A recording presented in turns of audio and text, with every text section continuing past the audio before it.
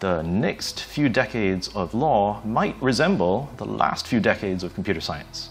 So I think that's very exciting. So of course, lawyers say that they are adding value, but wouldn't it be nice if they could just bill us for the value and not the rest of it? Dionysus can predict the verdicts of judges. That slope that you see is the prediction for each case, and the binary data set behind it is the actual outcome of the case. So in one case, the algorithm got it wrong. No wonder JP Morgan went and built themselves an app to do contracts. Inventors and technologists tend to ask the question, can it be done? But should it be done, right? It should be done only if the market demands it. Yodel Logic, similarly, competes with law firms for the legal budget in corporate legal. And this looks to me like a shot across the bow.